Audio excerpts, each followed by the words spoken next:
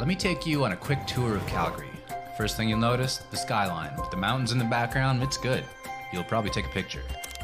As you move towards the inner city, you'll feel its culture, the varying neighborhoods. You'll see art. Something will jump out at you. Oh, I should check that out, you might say to yourself. Welcome to Calgary. The place is bustling. Yeah, see, most people are surprised when they get here. They expect something a little more, rustic. Anyway, settle in. You've got a million different things to do, people to meet, places to see. Start with a little food maybe. Check out the culinary scene. A lot of options. Some of the best restaurants in the country are here. Feel like partying? You more of like a dive bar type, or do you want to hit the club? We could do a beer hall or billiards, live music, whatever you want, we got you. There's major events year-round, pro sports, live music. Major acts come through here constantly. There's something going on every night. If you're a morning person, maybe get up early and take in some of the great outdoors. The city's covered in pathways. The longest paved urban pathway system on the continent, in fact. It's over 1,000 kilometers, or around 620 miles if you don't speak metric. So go for a ride, hit up a park. Go fishing right downtown if that's more your thing. The inner city's got beautiful outdoor spots, and then there's like the outdoors. Head west about an hour, and you'll find yourself right here. Yeah, remember to breathe. See, Calgary's got the unique pleasure of being a major metropolitan city while also being a stunning outdoor destination. All the arts, culture, events, dining, and nightlife surrounded in the most beautiful, most fun mountain and park areas that ever graced your eyes. Then look, I don't know exactly what you're looking for or what your idea of a good time is, but what I do know is that you will find it right here in Calgary. Try us. Be part of the energy.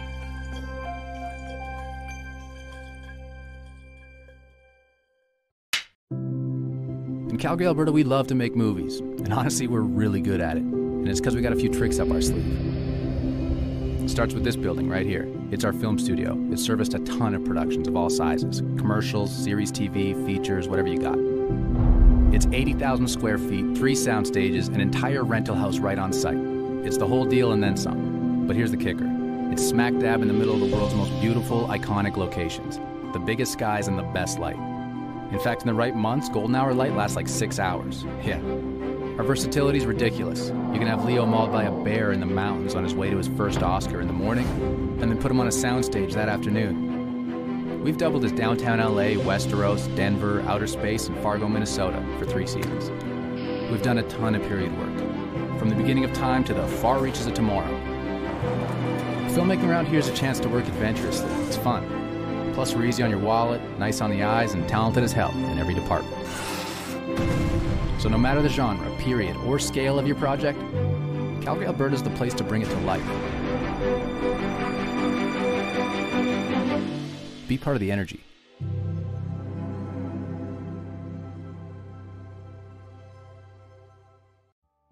I'm Bernadette Chiaranazzo, and I am a proud Film Circle member. The films that come to the city of Calgary for this unique event really give you an international feeling. You really believe and know that you're seeing some of the greatest works from young filmmakers all over the world.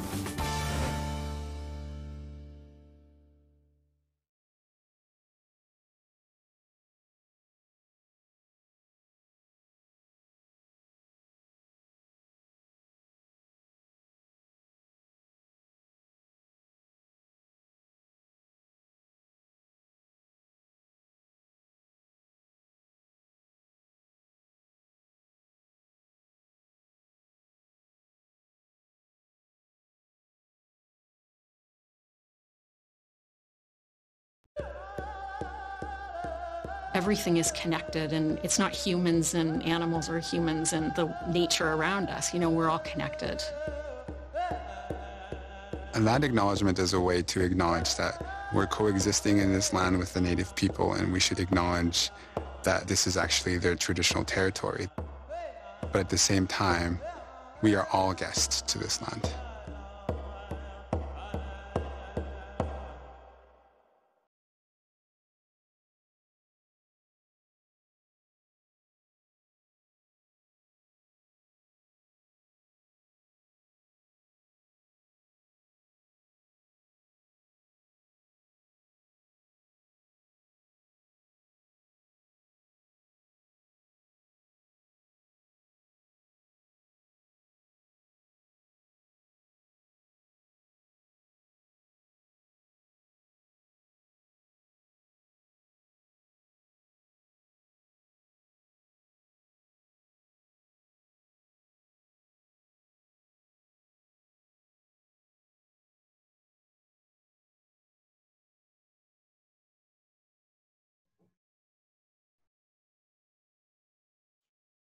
Hello, everyone.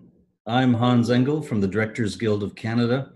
Thank you for joining us for this year's online version of DGC Visionaries.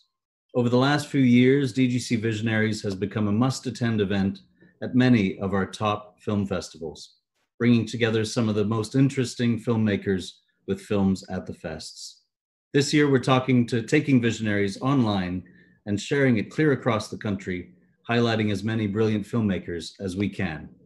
All DGC Visionary sessions are being recorded and will be posted on the DGC National YouTube channel. I'm thrilled and honored to be here with these guests tonight. We're speaking with Métis filmmakers Benjamin Ross Hayden and Shane Belcourt about Benjamin's sophomore film, Parallel Minds, currently playing at the Calgary International Film Festival and booked for a theatrical across Canada. I cannot think of anyone better to lead this conversation than Shane Belcourt.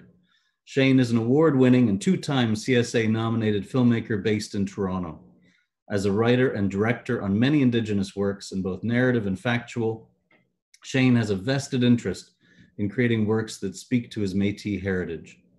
Notable work includes the feature film Tikarondo, the dance documentary Gahawe, The Cycle of Life, 2015 CSA Best Direction nomination, and two historical Canada Minutes,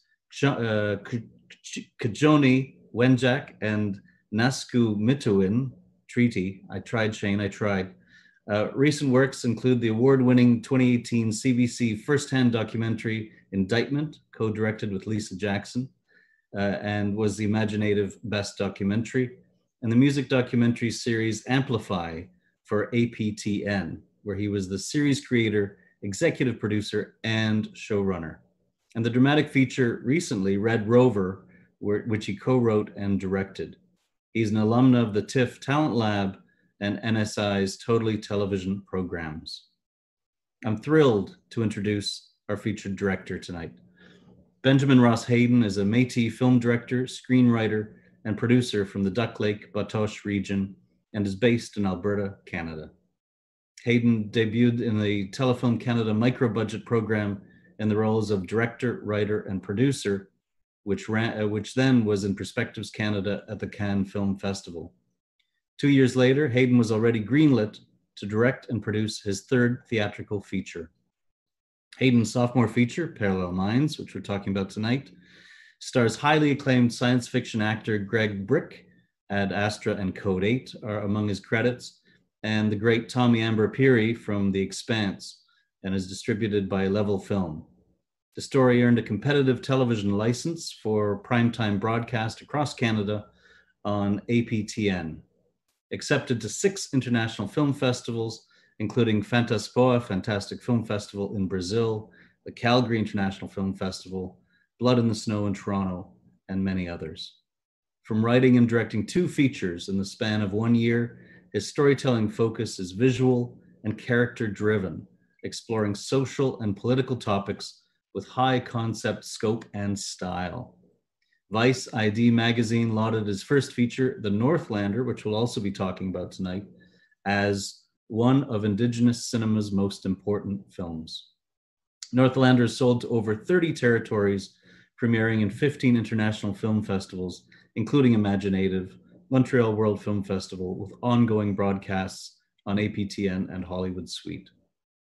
Hayden remains committed to storytelling in times beyond the present to inspire new generations through Indigenous futurism, to explore new stories and progress Métis culture and Indigenous issues as cinema for the world. It is my pleasure to welcome Benjamin Ross Hayden and Shane Belcourt. Come on in. There's Shane. Welcome. And there's Benjamin. Hello. Welcome, guys. Great to have you here. Thank you. We're representing both the sides here, Hans. I don't know if you noticed that I'm wearing the, I got the blue on. Hayden's got the, Benjamin's got the red on.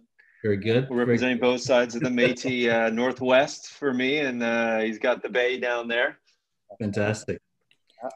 Before I hand it over to Shane and Benjamin, to those tuning in, I'd like to point out the Q&A button at the bottom of the screen.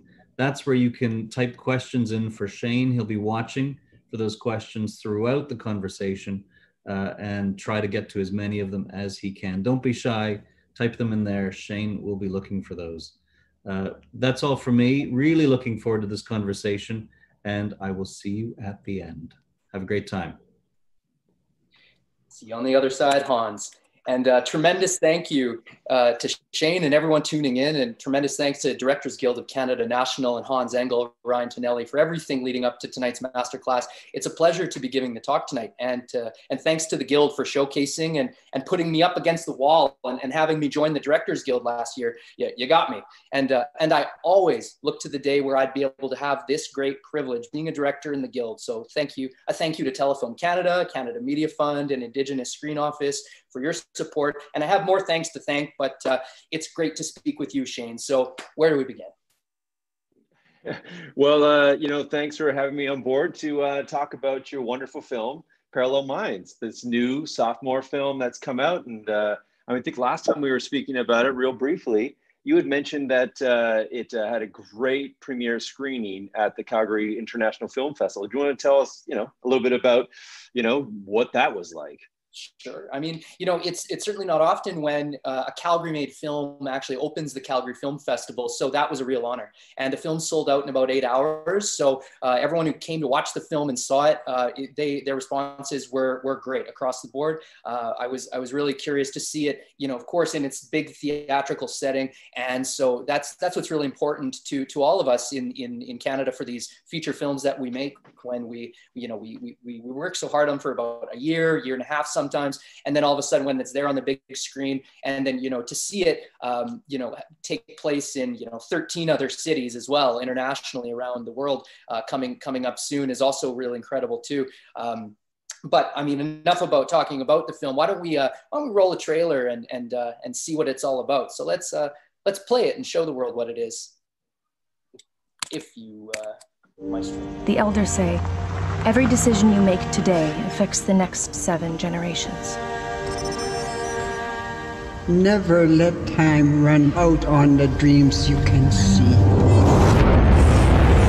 Red eyes close, Elise. Close, but still unstable. We are made up of our experiences. Red eye is the contact lens that records not what the eye can see, but what the mind can remember. Elise, it's not ready. This is the new red eye.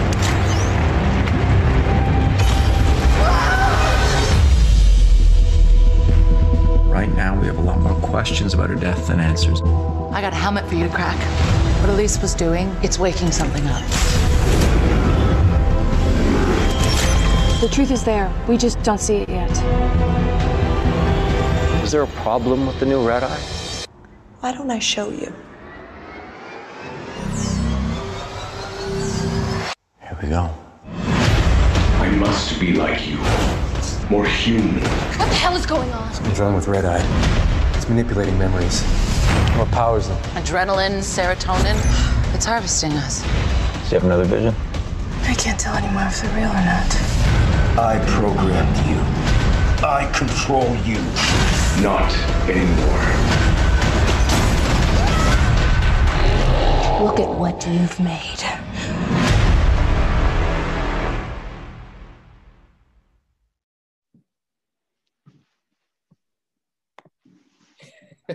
Kapow! Very awesome. Very exciting.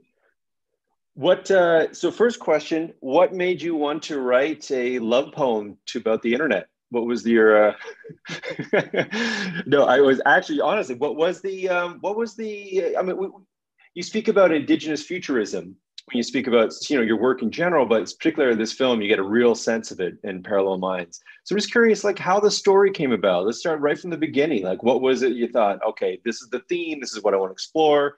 And tell me about it, because you're also a writer and director on this work, which is really significant. So let's talk about the writing process just a little bit. Great. Okay. So, just from what everyone saw just now, in the near future, it's the tech firm called Red Eye. They're on the verge of developing a revolutionary contact lens that records human sight to replicate memories. And the device uses an artificially engineered intelligence known as and there's a company's lead researcher who's strangely murdered at the time of the technology's release. Thomas Elliot is an old-fashioned police detective played by Greg Brick, who investigates with a researcher from the company named Margot Elson, played by Tom Yamber-Piri, they're drawn deeper to apprehend this elusive digital shapeshifter, and then both they're soon terrifyingly threatened by memories of their past, the deeper that they continue to seek in uncovering, I guess, what this dangerous artificial intelligence is trying to consume. Now, I guess, okay, let's start at the beginning. You know, I mean, I'm a Canadian filmmaker. When I got started, I just had stories, you know, talk about backstory, much like a director has to wear many hats. You know, I got started picking up a camera, composition.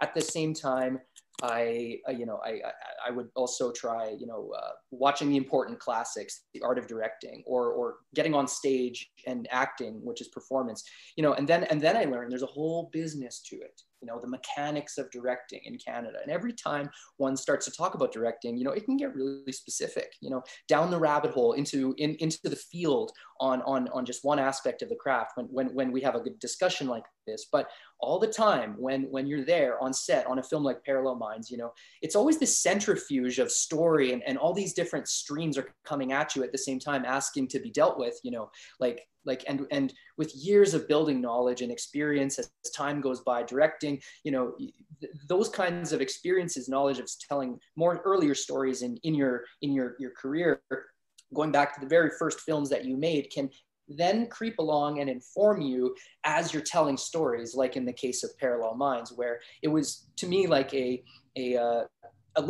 was a message that I had long told myself that it was important to tell about artificial intelligence. And going back about 6 or 7 years, when I was really looking at things like technological determinism and singularity theory. And this is, you know, applying traditional knowledge against technological singularity.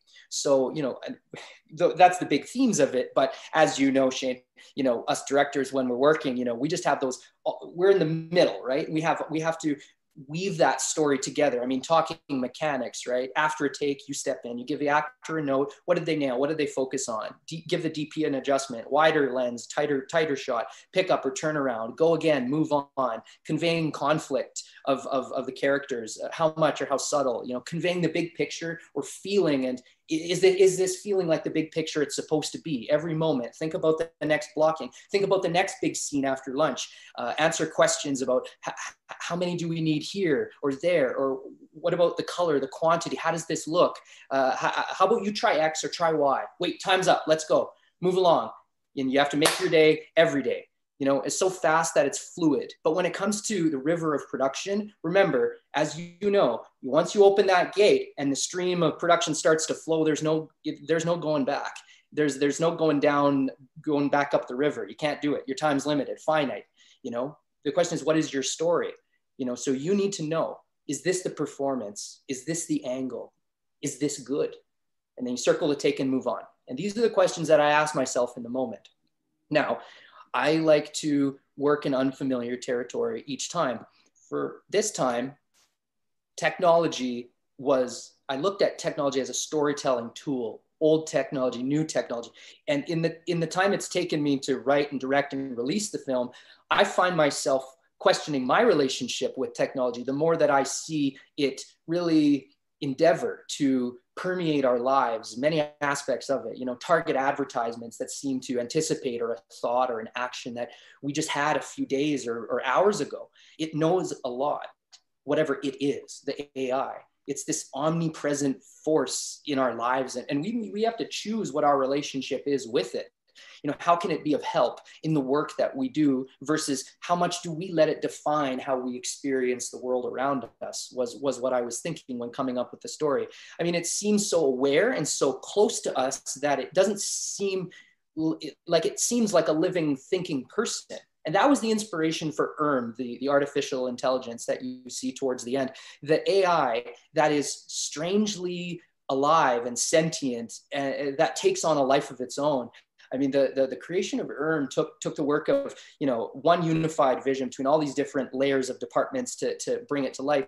But you know, when you look at the themes of it, technology can bring out our fondest memories or induce psychological entanglement or trauma. So I think that the parallels of old and new tech in the film are also an important reminder of the period of time that for us right now that we are in. You know, back then a tool was just a tool. You know, it wasn't a gateway to search out endless curiosities in a fully monitored mainframe. So, so to answer that question, that's kind of what I'm thinking about. Okay, so why don't we try to, that sounds like that's basically the overview of the whole talk today. So why don't we go into some of these things a little bit more, with a bit more detail. So, and I was kind of curious about, and quite taken by, you know, your discussion there about artificial intelligence and those that program it, give it a worldview. So those that write the code, that's the way the AI interacts with the world. And even in your own film, the references of residential school and, you know, talking about colonization and sort of taking over the worldview or trying to reprogram, so to speak, the worldview of Indigenous people. There's something quite powerful in that idea and that motif of your film, that here it is, you're making a futuristic film in which Indigenous people are there in this next world. They're there in the future. They're existing, Michelle Thrust's character as, you know, this brilliant engineer. And I love that, you know, like you're seeing Indigenous people in the future, not only living lives, but, you know, having these, and the hacker character, you know, it's just wonderful work there on the script side, Benjamin. And I was wondering if you want to tell us a little bit more about this conflict between this AI, which has a sort of consumption, colonial kind of taking worldview set against the elder character. And then it also kind of speaks to those who program AI. You know, what are they trying to program? What worldview, what ethics, what values, what cores are they putting into the AI? When I was watching your film, I was responding to some of those themes that I thought were really, really wonderfully realized visually. But I'm wondering on that sort of script level, on the story level, as a director, as you're looking through the script, is that sort of thematic part that you were really taken by, or what was the sort of theme that you were saying, this is what I want to really get into? Not so much in the day-to-day on set, but that sort of conceptual understanding your story. Well, you know, on the deeper thematic level, very. I mean, you know, in the most outside bracketed sense, fundamentally, Parallel Minds tells a story where on the surface is set in the near future, but what's underneath is a longer term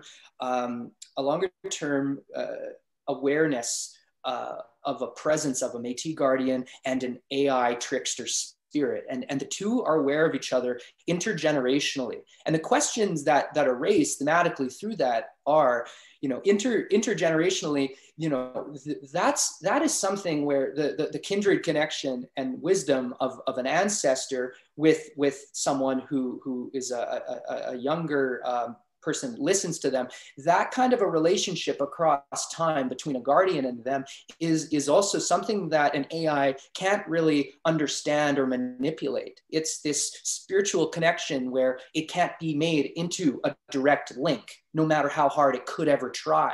That's why there's all these hearkenings of memory in the film where the protagonist Margot is constantly remembering her kukum, who she grew up with as an orphan raised, and yet was there this strange and you know, up to this point unknown murder of her guardian, her kukum.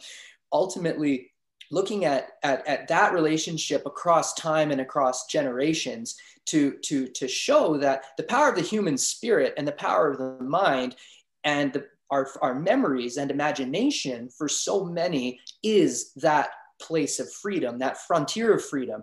And with, you know, the current unprecedented events of the pandemic, for example, leading us all to be sequestered by necessity, it goes to show that, you know, the last frontier of freedom, you know, in front of us is freedom in our mind, and to protect and fight for those freedoms. And freedoms in the land are what the Métis have fought hard for and will continue to fight hard for. I think that's where, on a very fundamental level, that's where a lot of these conversations come from where I'm from is, you know, there's a lot of my ancestors inside the character of Kukum, you know, what they wanted back then, what they were fighting for. You know, they didn't think the world would become so complicated a place as it is now. And there we are, fast forwarding before we know it into this near future that we find ourselves in, where these entangled cables and wires of complexity that are trying to control or listen in on or understand our own lives before us. But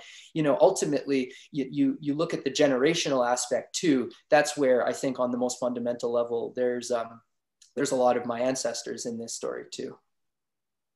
That's great. I mean, obviously that's, you know, you're telling this great story. It's this sort of, you know, science fiction, crime noir, you know, Blade Runner kind of, you know, energy to it, which is really, really wonderful. It has a lot of genre elements. And so those of you that really like the sci-fi genre, this is a must-see film in that regard. But as you say, it has this, as you just described now, it's sort of anchored in something deeper in yourself, and it really comes across. It really does speak and add to the sort of the growing body of work of Indigenous futurism. So, you know, like that part is really cool. And I really, really enjoyed that as a viewer, just as a storyteller in the same community. And so I was really kind of excited about that. And that's why I'm happy we got a chance to sort of hear you explain that side of the film for yourself. Another part, I guess, you know, getting to the nuts and bolts part as a director, one thing that's quite impressive about your work, whether it's your earlier film, Northlander, and this one, Parallel Minds, your sophomore film, is you have this unbelievable ability and total gumption, considering the budget levels that you're working at, to create worlds. And I really want to take a moment here where you could explain to us, I wrote a couple notes down just about who you worked with. Mike Casper as a production designer, who worked on Northlander as a prop master. Shannon Joelle Chappelle was the art director, and Amandeep Dabali, if I got that right, was your costume designer. So, you know, just your ability to collaborate with these people and to create the world of Parallel Minds, the locations, the sets, the costumes, all the tech world, you know, it was quite breathtaking to sort of see how you did all that. And I wonder if you could just tell us a little bit about how you worked with those collaborators in prep to create this visual world. Because it seems like anywhere you can point the camera was a great shot. And that's stemming from your ability to collaborate and make that world. So what was your process in prep to create the world? Well, I mean, getting started, every time I step in to tell a story, I definitely take a lot of pre-development time to first get familiar and acquainted with the world, walking around it, mostly its locations. I like to go out to find the world where the film will happen and spend time there, knowing where this could all happen before even really getting to know the characters. And then the characters one by one start to arrive. And then who they are and what they think and how they respond starts to arrive from there. And then on a most deeper level, then comes their reactions and their subtext. Going out from there, when it comes to looking for the world and finding it, I think each time I really set out to look at telling a story in a different time, where it's usually far away from the present. Parallel Minds was a film that was the most nearest to present film that I had made. And when it comes to sci-fi, you're always navigating a different time era. What is that world? What does it look like? What are the rules of it? What do they do? And it of course depends on level of resources and what your ceiling is, but letting those become your variables, your operating variables. And that way you answer those fundamental questions of how do people communicate? What clothing do they wear? What do their locations and rooms and environments look like to them? When it comes to the Northlander, and we'll look at a clip of this coming up soon.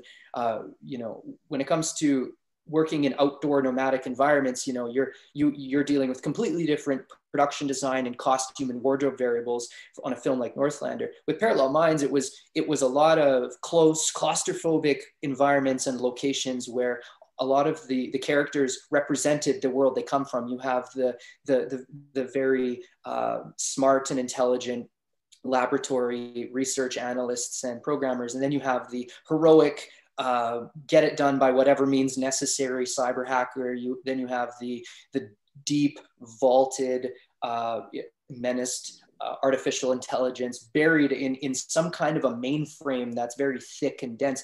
I found that, you know, when I was looking for locations, there just weren't any. Like we had to build 10 different sets with Shannon, Joel Chappell. Him and I had really strong conversations way ahead of time on what the sets would look like. Like a lot of the rooms had to be not 4 walls. They had to be 5 or 6 walled rooms. And all the walls were carefully laser cut, you know, and every stage of it, from the lighting and installation, all of it was really thought out down to the frequency that the lighting in the different rooms would take on to be just right. So when it came to costumes, you know, we were certainly doing some overseas sourcing and deciding, you know, what would they have for cell phones, you know, I mean, are they gonna hold up phones in the movies? And I'll go on the record by saying now that I'm also in the club of people who don't like when people put cell phones onto their face during movies, as many of you can attest.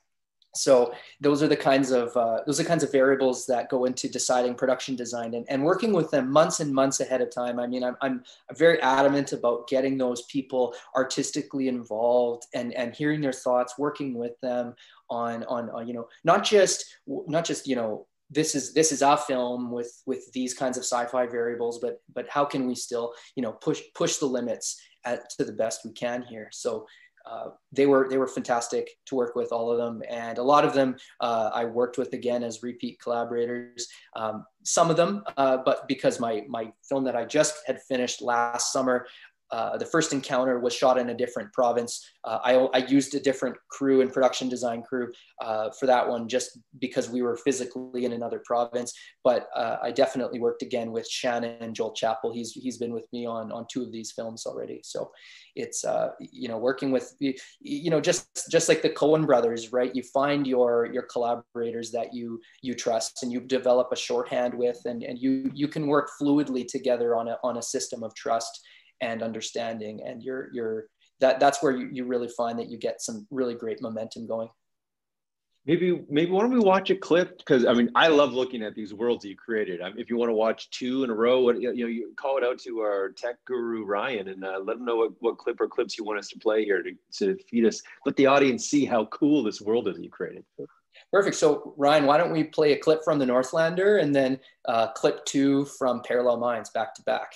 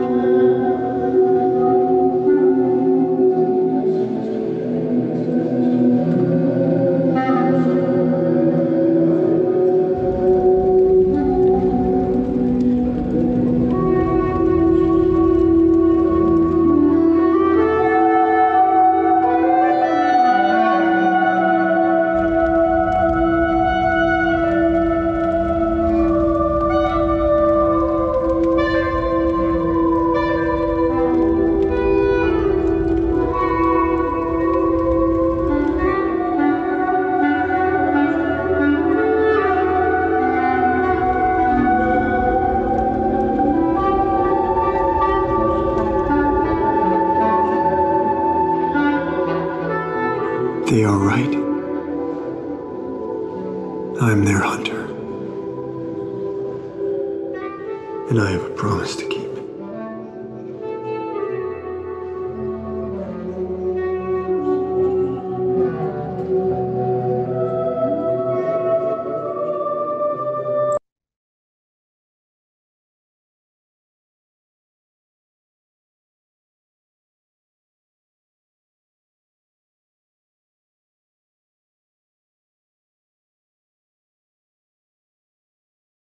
I want you to think of something from your past, something you remember very, very well.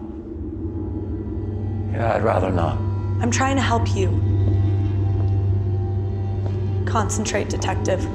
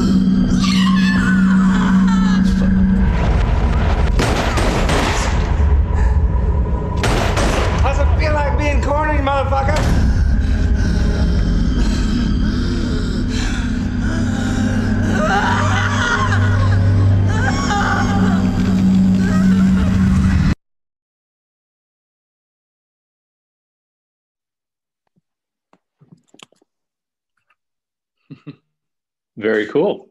and that's it. So yeah, no, you can really get a sense of too of the like your play with color in the sets too, which is really quite striking as well. You know, like the blue of Greg's character, the black of Amber's character, like really setting them out on these paths visually throughout the whole film was really a lot of great, strong choices and decisions there. And also just like that flashback of the green with the black spray painting on the walls, and he closes the door, which is at these little black blob, you know, kind of a grimy place, obviously, you know, and then, you know, the room he's in the elevators with those strip lights and, you know, this red stuff on the leather sofa thing, these circular things that he's sitting in. It's just like all, and then there's in the office space, there's these fluorescents that are exposed down the walls. Like just, there's a lot of great work on the art direction. And I'm just, you know, how often were you sort of going on the set and sort of saying more of this, less of that? What was your process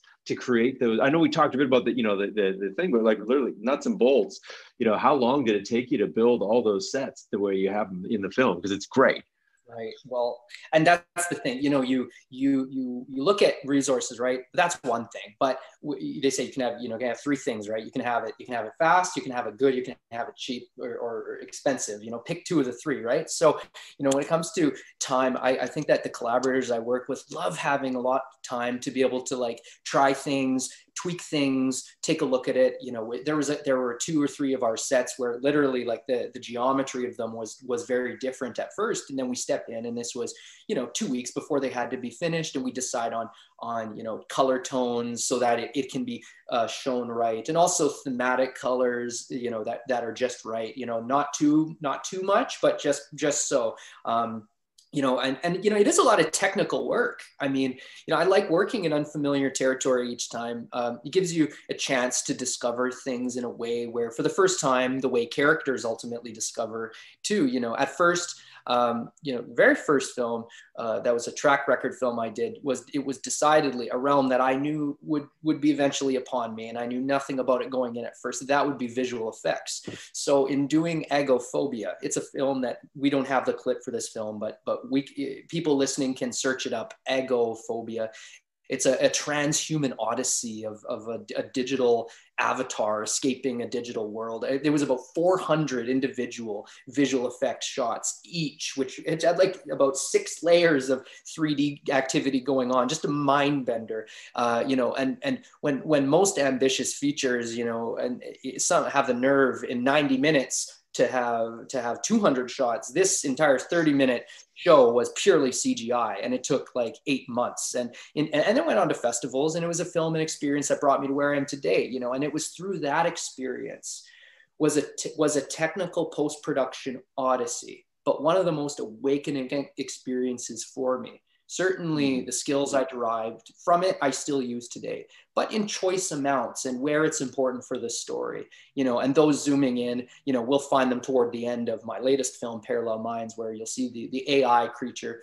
And as, you know, another film I did between 2 of them, I wanted the feeling of, you know, being sent, of being a spirit moving quickly through the forest. And you see it with directors like Sam Raimi attaching the camera on the front of a camera on a motorbike in Evil Dead and chasing the actors through the forest. And they're running. And, you know, this one was attached high up in a series of zipline shots where the camera was like, is sprinting with the actor running like from here to there for like 30-second runs, places you wouldn't dare to bring a drone, but between the trees, using the forest as a way to move the camera.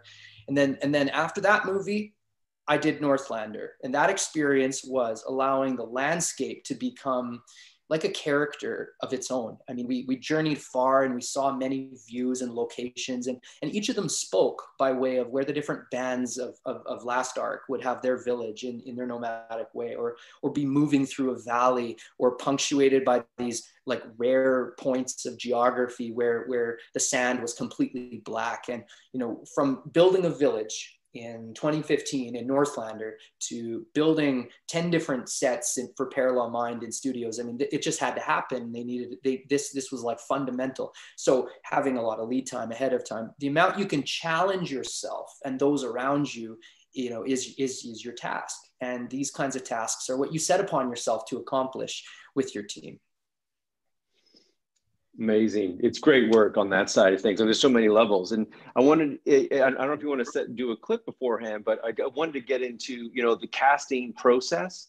Not necessarily how you work with the cast on set. We'll lead into that. I thought maybe we could just start with what was your casting process? Were you making offers? Were you having auditions? Did you already I know exactly who I want? How did that process work for you? Well, casting came about with looking on Parallel Minds. It was ultimately the detective Thomas Elliot was a very key character because he needed to have a boldness and yet be very inquisitive and very smart and quick-witted. So I knew it would require an actor that had a lot of chops. And so, there's a few that stuck out, but ultimately the one, who also has a familiarity with sci-fi was Greg Brick. So Greg was really great to work with in that regard quickly. And so he brought his A game to set every day and would try different things out and work with me before takes on a line and say, how about this? Or why don't I try this? And sometimes it was just tweaks and adjustments, mostly just so that they look right. And so he was always doing really good. There's a lot more swearing that guys like him bring to set I guess there's only only so many swear words you can have in a feature film from coming out of Canada. But I thought, you think about it, what if there'd be a film where it would try to have the most swear words ever done in a film? I was thinking about that. Swear the movie. So just to go through it. So those big parts, you were just making offers when you went through the casting process. You did your research. You said, oh, this person for that role. Maybe had a coffee meeting with people, or was it just pure offers? I know exactly who's going to do great on this. I usually like to look at a final movie poster, right? Where you see all the different cast members there and every cast member is like a different color that you pair them together, right? Sometimes you can't have one with another because of age or just look. So I'm really cognizant of look and demeanor and how actors come across, because it's a lot about energy. I mean, actors, as they say, a lot of the times they show up and they're playing a character, but they're really just a version of themselves. So you can really get that feeling when you watch certain other performances. So you do your homework ahead of time. You look at 2 or 3. I narrow it down usually. I did the same thing for all the films. I usually I'll narrow it down to 2 or 3, and then from there try to do the pairing. And there's sort of an order of who is first to go by, and then from there you work around it, not knocking down the pegs one by one with the different actors. So it was Greg Brick at first, then it was Michelle Thrush, who I just wanted to work with her again, and there was a role that was just perfect for her, that I thought, A and B. So that just made a lot of sense to me, both in terms of meaningfulness and also the look and the age and everything. So that was just an easy fit for Michelle Thrush, and also because she's from Alberta, where I'm from, which is great. And then Tommy Amber-Piri also came about after that, and she matched well with Greg Brick for their age and their wit and their intellect and how fast they both are. So it sometimes could be the case where some actors are really quick-witted, really fast, and then other actors, they take their time more. And it just depends on the kind of movie you have. If both of them need to kind of ride at the same wavelength, that's really what it was about this time. That's great. Yeah, no, it's a fantastic cast. Do you want to play another clip and sort of just let's see them dance and sing together? Sure, Ryan. Yeah, we'll pop on another one. How about clip number 3? Let's do that one.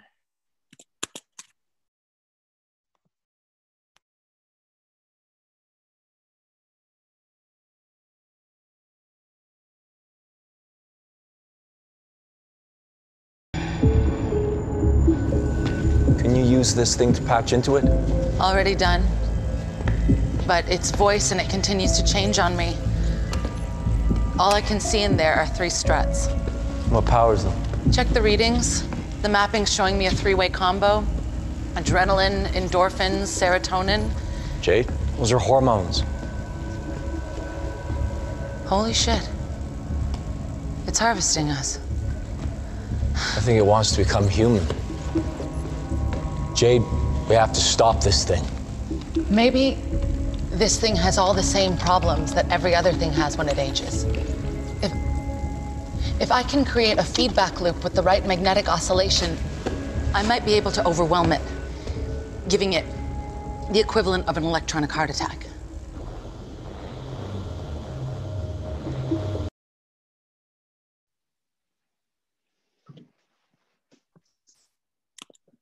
Very cool.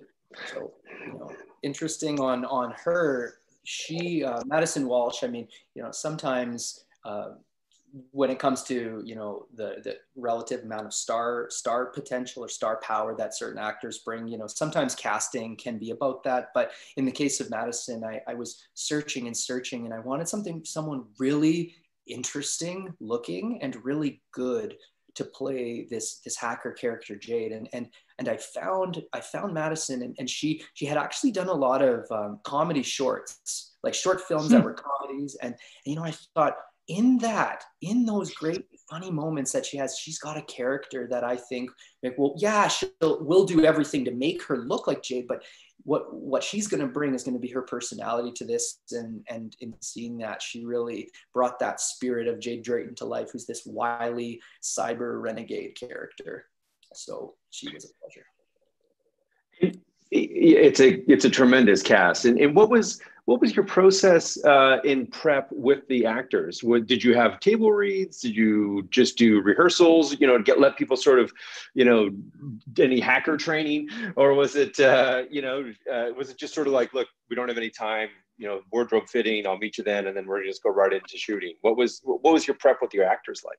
Right. Well, you know what, for certain characters, yes, I needed it. I needed it to have a lot of the other side characters and supporting actors rise to the level of like Greg Brick and so Tommy Amber as well. And both of them, working with those actors, like getting them familiar with what they're doing, the significance behind it. Like Wilma Pelly, who plays Kukum, working with her ahead of time was important to have her really grasp the long nature of her generation of the stories. So sometimes with these characters, we're seeing them in these films for only these brief periods and what they mean. So you have to work them ahead of time. And otherwise, when it comes to characters that have a lot of like mechanical things to do, I do like to do rehearsals ahead of time. Northlander, we had a lot of stunts. There was some days where we had 8 actors choreographed in fight scenes with stunt coordinators, and those were times where,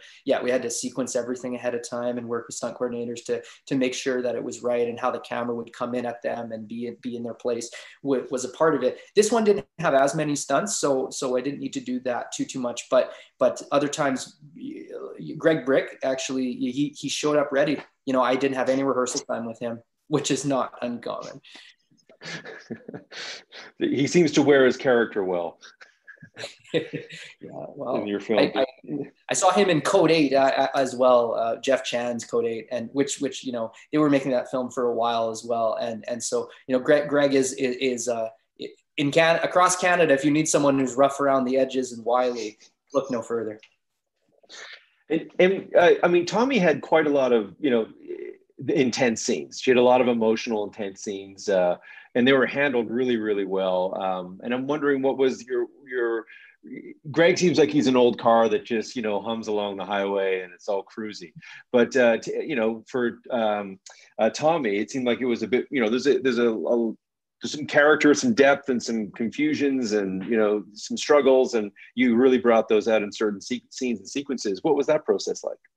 Right. Well, she definitely had a lot of questions that I think related to the amount of understanding she would have or not have up to certain points, and as the writer director, I had to always kind of like catch us up at what point, at what checkpoint are we in her understanding, as this is a mystery plot film. You do have to advise your characters only what they know up to that point, and when you're at the monitor, you're looking to see, does that understanding, like, does it come across? Is it, is the when the light bulb goes off, when they learn something, in her case, like when she was I think there's a clip we haven't seen yet that I think we ought to roll after I mention this. anytime a director's working with actors, they often have that question: how much do I know? You know, where am I at this very point? So when it comes to, you know, her understanding, especially because it's a mystery plot, you know, a lot of times the layers of the story get slowly revealed, and only so much, but only so little at the same time. So that was something with her where, you know, she really wanted to and did bring that yearning to learn, to know, because she had that vested interest. It was so near and dear. It was like this part of her past that it frustrated her because it was so close, and yet she didn't. It wasn't made obvious to her right off the bat, and so she had that friction all throughout the film as this feisty and frustrated researcher. Normally researchers are a little more on the level at first. That's who we see her as. So on that note, we'll play one of the clips, Ryan, and we'll get into Margot Elson's memories here. I think it's clip number 1. Or let's see here. Yes, clip number 1.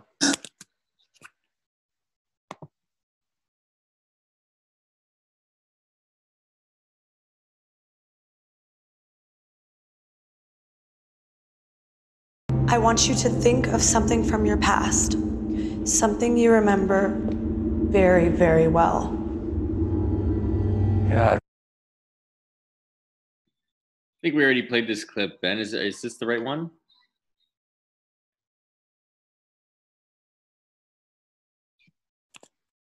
This one, it would be one of the other clips that we haven't played so far. Copy that. Try clip 4. Copy that.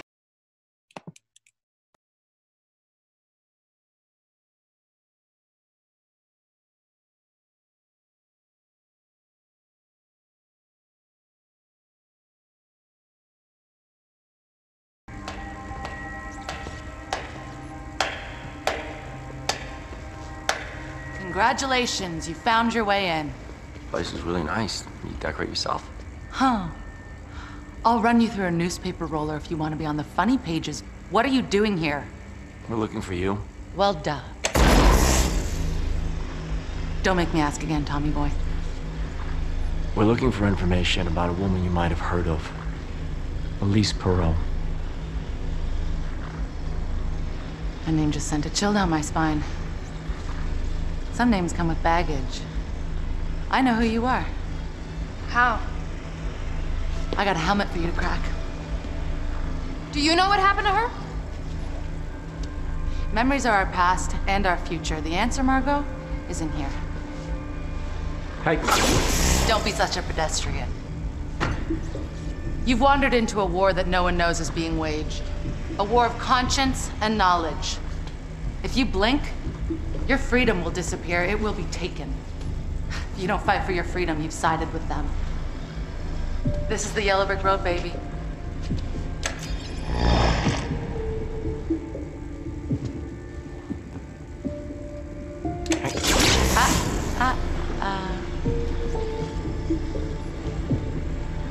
Okay.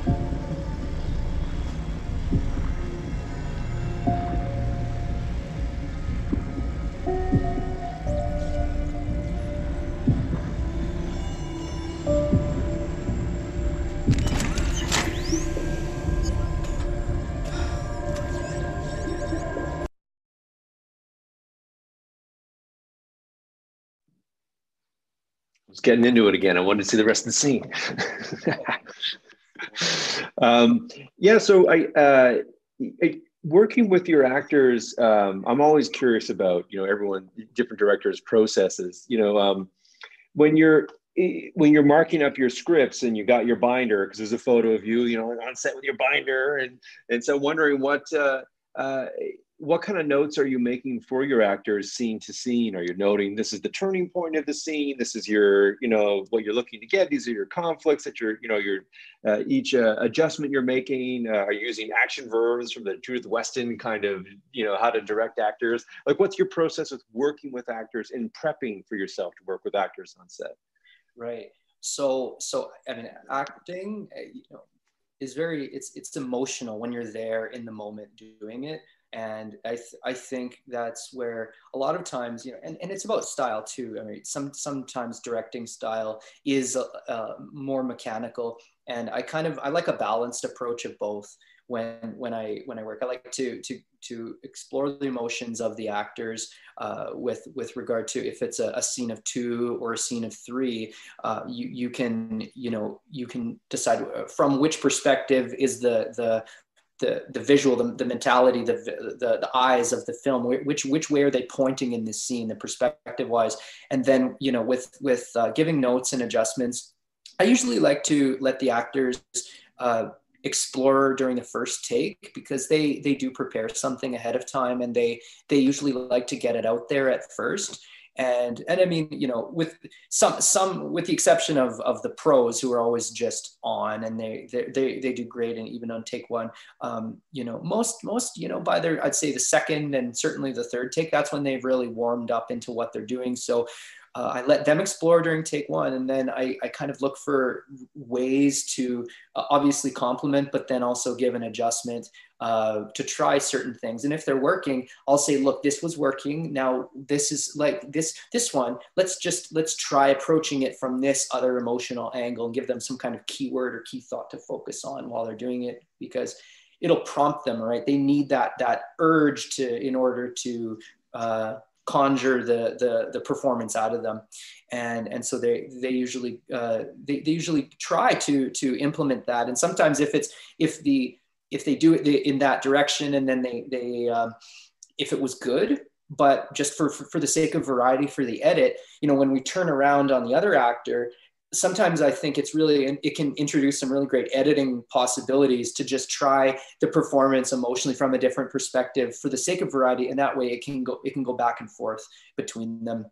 And that's talking, you know, once you're in the meat of a scene and the dialogue is starting, because when it comes to like the tail ends of scenes, like you're talking like how to flow the story, how to, you know, have maybe actors like they're going to say something and you're going to be on this big shot coming in of something. So, you know, that's where style is also real important too for the cinematography and like letting it speak. I mean, you're asking, you know, like you look at films like from the Coen brothers are a good example, right? They can take a single shot and make it look really meaningful.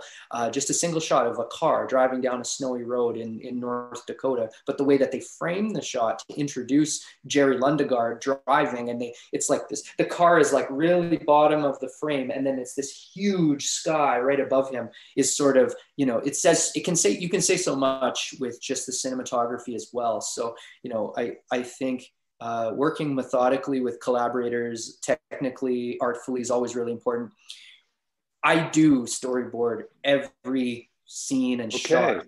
Yeah, I definitely, I use programs to do that. And I arrive with a binder and I pull them out for the day and mark them up and say, oh, we can land here. But you don't marry yourself to those, right? You're only like your I don't know, your approach, right? But it leaves you with that spontaneity, right? Where you can still be spontaneous with your performers every time.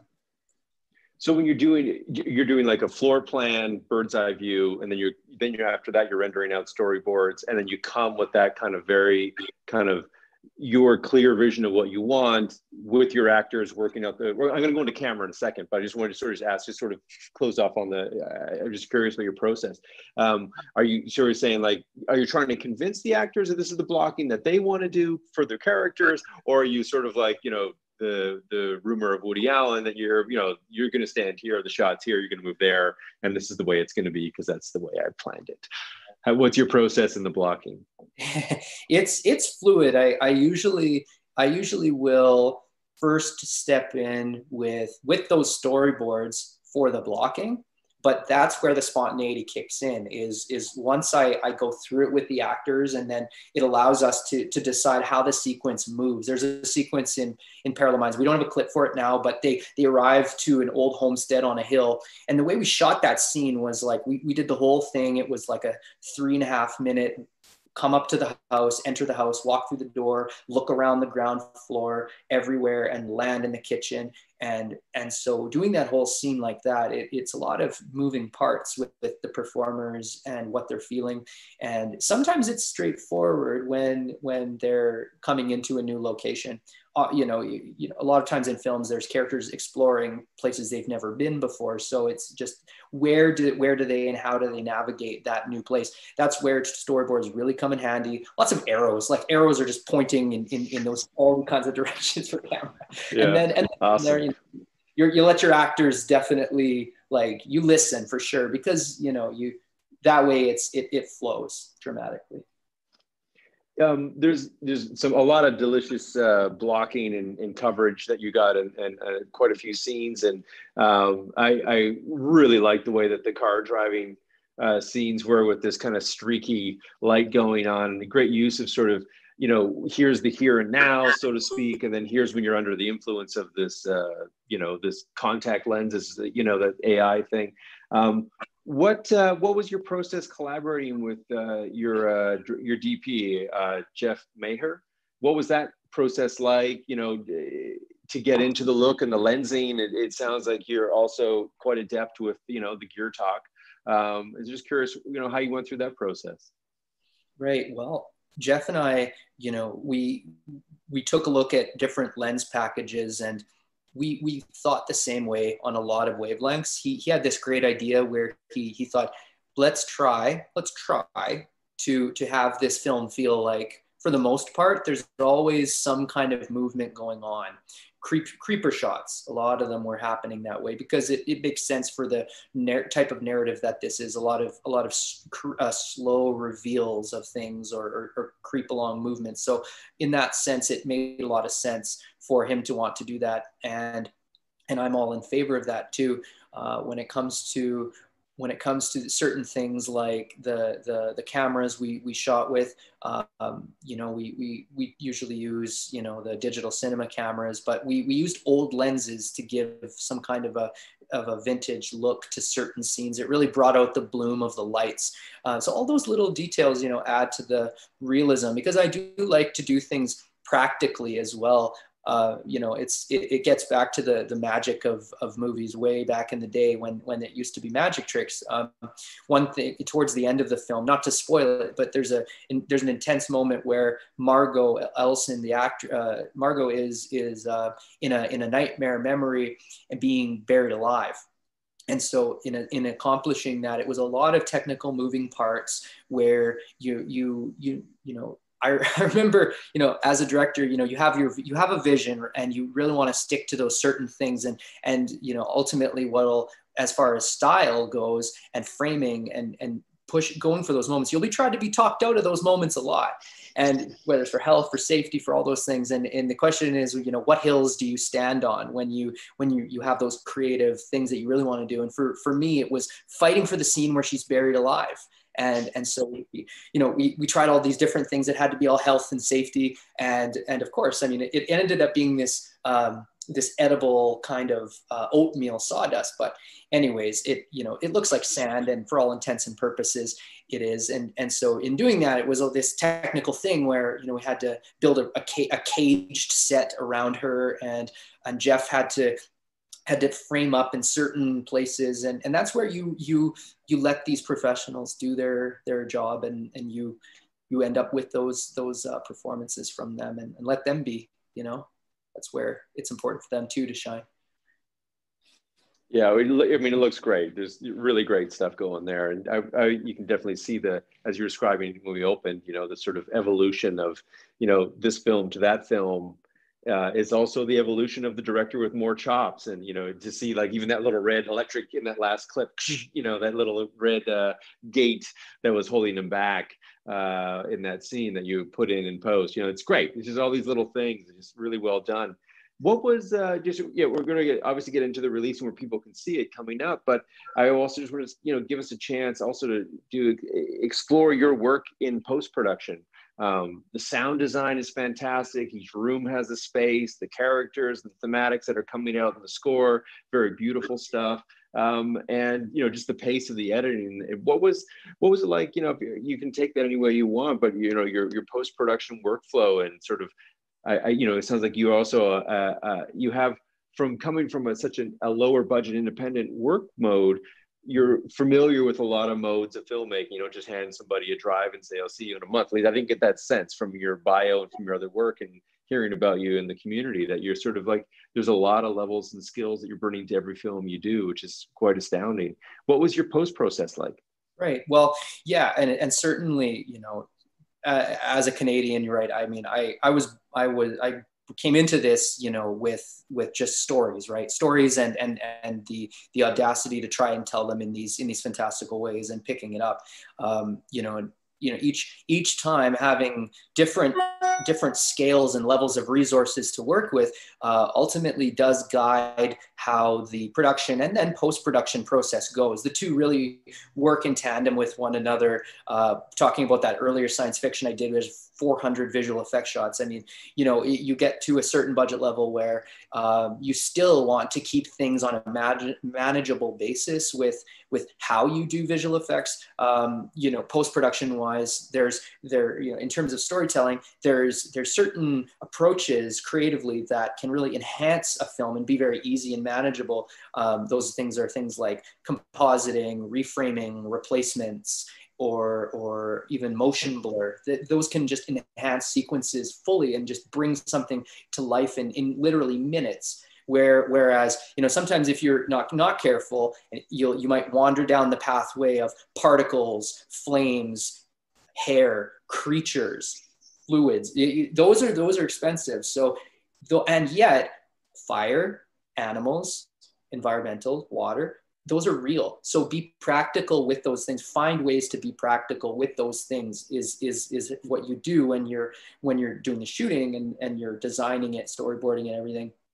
And then when you're in post-production, you know, you really have 150 shots to do something visual effects, and you know, certain amount of those shots are broken into your sequences that you work by, and you just decide what eggs to put in what basket. So then there's that, and then, you know, what sound design, as we know, is the total flow and feeling of a film. I mean, if you want to learn about how to edit a film, you mute the feature film you're watching, and you just watch it silent. You can just watch the edit go, and then you know, when it comes to music, you know, the music, you feel the whole film too, which, you know, that's really the flow of the emotions of all your actors and characters one by one through the film. And it's characteristic to each film, right? You know, when it comes to, you know, films like you know, film like, I look at recent films, Code 8 or Aquila's Escape or Target Number One, which were all Canadian films that came out this year. Like, you know, a lot of them have these really driving, intense sound elements to them that are so important to the characters, and of course silence is also very important too when it comes to conveying things, not only having it be like a constant layer of things. So those are all part of your post-production, and also, you know, talking about theatrically releasing, when it comes to you know, films, also, you know, for those of us, you know, tuning in, some of the younger filmmakers out there, you know, when it comes to theatrically releasing in theaters versus digital on LCD screens and televisions, the movie projector actually will show films like, and it'll almost drop like two or three f-stops darker than if you're watching it digitally. So you almost need like two master files that you'll deliver to either your DCP master to your theatrical exhibitor, and then your digital master for your TV and your digital release, because the light's coming out of a screen versus being like projected at a silver screen, and you lose some light from the distance of it. There's a couple questions in the Q&A. I just thought I would tackle some right now with you. One is, I'm assuming this is a no, but maybe there's a surprise thing that can happen here. Any clips from the first encounter that you can show, Benjamin? Ooh, I can't. We would be close, but that one is still underway. And actually, I would, to be honest, if I had a clip uploaded right now, I would, if it was available. But for next year, it'll be for next year. So soon enough, I promise. In the same person, only name I see here is Sif Moderator. So hello, Sif. Sif also asks, was there any difficulties in funding the film in Alberta?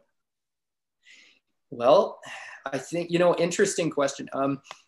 And on that note, because it's the same regarding First Encounter, I do think I'd like to mention, because there has been a lot of changes in tax credits, and there always is changes throughout the years. And so Alberta recently had a change of government with the tax credit that was a 30% all spend, and it was, I would say, around the third or fourth most competitive in Canada, where you did have a lot of films that come up from LA and TV series coming up to shoot. When it comes to Canadian feature films, the incentive is the same. It's 30%, and so that's what we had for Alberta. There wasn't for Parallel Minds, because that was under the previous regime of the Alberta Media Fund system. It was very smooth, very dependable and predictable, no surprises. And so everything went really smoothly, tickety-boo with that one. But First Encounter, on the other hand, when it came to shooting that film, I mean, a large part of the reason why we shot my next feature film coming out next year in Manitoba was because the Manitoba tax credit certainly had one of the strongest, most competitive numbers in all of the country. We had 65% labor, which it was essentially twice the amount of tax rebate we would have got if we shot in Alberta or more. So it was a very obvious choice that way. And then to echo the question of difficulties, when it came to because this next movie it's an interprovincial co-production between Manitoba and Alberta, we were tapping into both streams of the tax credit, and the Alberta one literally switched during our filming. And a lot of productions, not only First Encounter, but a lot of them had, like, especially ones that were all Alberta shot. Some of them were at the Calgary Film Festival this very year. They had a huge shakeup where, they probably had tens or even hundreds of thousands of dollars of tax credit that they were counting on that they would have probably already spent in production, basically reduced to their 24%. They call it like a selective tax credit, but that's thankfully for Parallel Minds, it was smooth. Yeah, it was smooth. And so we got to look to be wrapping things up. And I'm wondering if you want to share with us all where we can see Parallel Minds and what its rollout is going to be. I know everything's subject to change with COVID stuff, but what's the plan moving ahead looking like? Right. Well, when it comes to releasing the film, so at the moment, the film's an official selection in 13 international film festivals, including Fantaspoa, the largest film festival of sci-fi fantasy in South America, and also in the Caribbean, in Brazil, in Toronto, at the Blood in the Snow Festival that's taking place in late October, and also Cinefest Sudbury. And so there's a really great representation of the film also at Indigenous film festivals, including the 45th American Indian Film Festival, which is the largest Indigenous festival in USA, as well as the Native Spirit Film Festival and the Red Nation Film Festival. And then throughout October, we're already confirmed in 13 cities across Canada for our theatrical release with Landmark Cinemas. So the audiences will be able to pick up the newspapers and look at when the film's opening in their cities. And it's always opening on a Friday for the run. So that's where people can see it live and in person, which is a really important aspect of this year, I think, with what's going on with theatricals, Shane. And it's great to know your thoughts too, if we have a minute, on how the theatrical system has had a very interesting go this year, and how we're used to adapting with what we're handed. That's the nature of being a film director. So that's something that's been great too. We're with festivals like Calgary and also others like Vancouver, committing to theatrical releasing and having the real festival experience is just an incredible wonderful honor of the real movie-going experience. So that's been great. And the film will also be available on APTN for broadcast and primetime in December, along with the Hollywood Suite. And so that's how people can watch the film.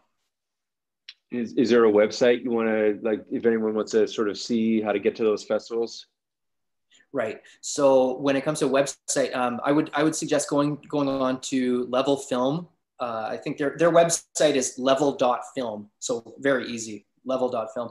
And then also you could do a Google search of Parallel Minds, and you would likely come up with Landmark Cinemas where it would appear in your city, or it would be available on Hollywood Suite, APTN, on streaming as well. So there's plenty of ways to watch it. I think it'll also be on TELUS and Shaw and those kinds of digital platforms as well, through Level Film distributed. So there's plenty of ways to watch the film. It's just a matter of how big you want the screen to be.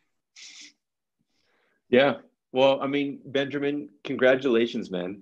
You got 2 feature films, and you have a third one you're in post-production, and 2 more that are in development.